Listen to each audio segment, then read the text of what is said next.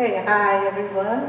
I'm the icebreaker, so would you relax for me? I'm nervous. If you relax, I can relax. And I am going to talk about my friend's name is Siri. And everybody has iPhone, right? And Siri is an interesting lady that I'm going to talk about our dynamic relationship between her and me. And so, whenever I ask her something, she said, I don't understand. And then, I don't know what you're talking about. That's a famous word. So when she does it, like, her dry, monotone voice, it's making me like, I don't want to talk to her, but sometimes when you drive, you have to talk to her. So, do you like Siri, everyone? And so, my friend suggests me I can change her Siri's voice to Australian man's accent. I think that will help me a day. And so one day we really broke through this amazing communication barrier. So I asked her to call my husband, expecting her to, I commanded her, so I expect her to call my husband. Rather than calling my husband, she said, who is your husband? I said, okay, she's talking to me back. So, wow, I didn't want to lose the moment. Sometimes she just disappeared. So I said, okay, I got to talk to her back. It dawned on me, I put my husband's number under my honey. So I said, call my honey, expecting her to call. And then she paused for a moment and said, is your husband my honey? I said, what? So actually this intelligent, artificial intelligence actually started, communicate. But I don't like her dry tone of voice. And we're going to talk about cultural identity here. And there we go. There's a cultural identity that's IQ information. So there we go. And how many of you think of you? I'm American. Can you raise your hand? Okay, that's good. Okay, how many of you unfairly stereotyped and put it in the box, that's not you, and being understood and being captured in the box and very uncomfortable? Would you raise your hand?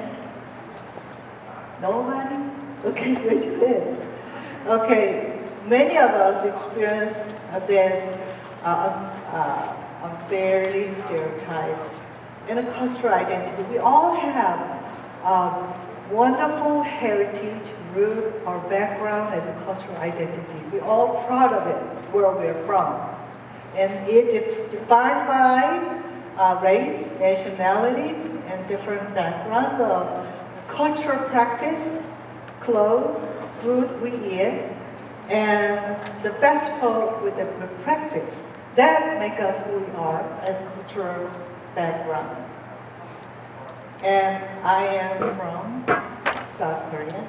And these two cultures combine and create a new cultural identity for many immigrants. Okay. And when we are changing our cultural identity, we can become very vulnerable. And sometimes stereotyping can create some pain. So it's like putting a wrong cast in the wound. Can you picture it? Like putting a wrong cast in a broken bone. So we have to be sensitive to those who have different background.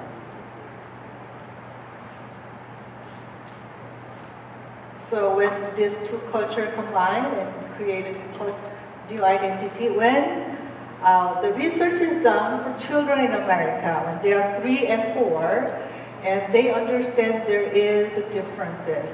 They know there's different race. They know they have different ethnicity. And when they become 6, they know how to accurately sort things out. They can sort the differences. And then when they become 7 and 8, they know it doesn't change the race and ethnicity doesn't change. In 7, 9, and 10, they think like adult. Pretty much they're set in their mind how to see differences. And when they're 5 years old, they know how to stereotype according to psychology today. So at 5 years old, children understand there's a differences. They know how to categorize people. So where I'm from, the question. I came to America 1985 when I was 23. I was married when I was 22, 1984.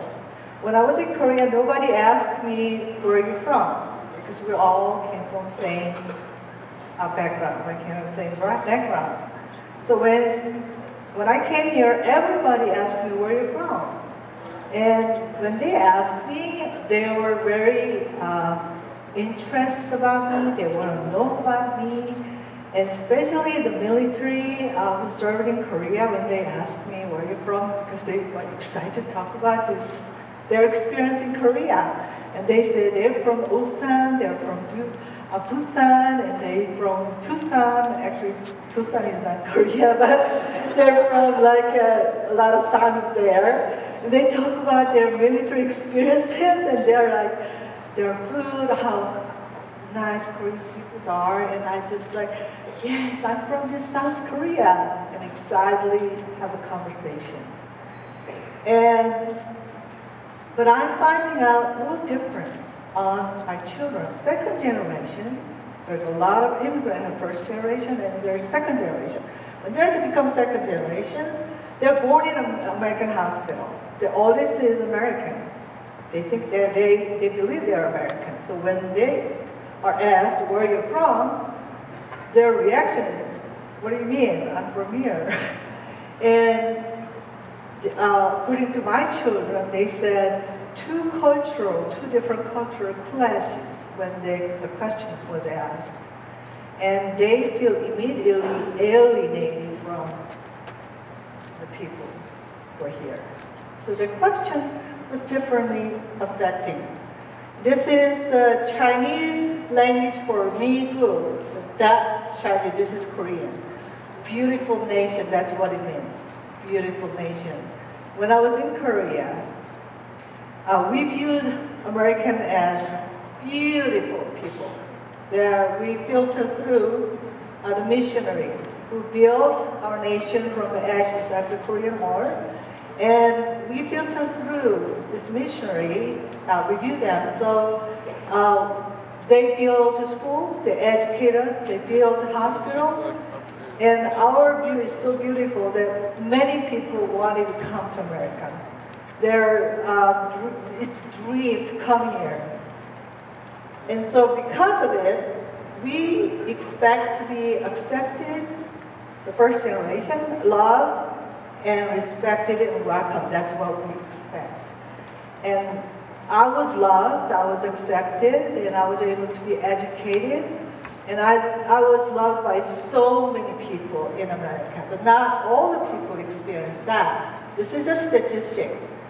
And every single year, 2 million girls born in America, and 2 million boys born in America, and then 1 million is terminated by abortion, and then 1 million immigrants come every year. Under 18, in our time, under 18, 25% has mixed race under 18. So that's how much the number is growing, and how we are going to handle this cultural identity issue is on us. It's up to us. Going back to stereotyping, when we stereotype, we can stigmatize. And then we discredit them. And then we can lose gifted, beautiful, talented people. We can overlook them, and we can just put them in the box. They cannot get out. So, now our America is becoming more diverse, different religion, different ethnicity, it's different nationality. America is known a people of love, and respect and generous. That's who we are. That's American cultural identity. And we don't want to lose our beautiful cultural identity. So in Korean, I'm going to speak Korean here. 어떻게 하면 미국이 다시 아름다워질 수 있을까요? How can we make America beautiful again? Thank you.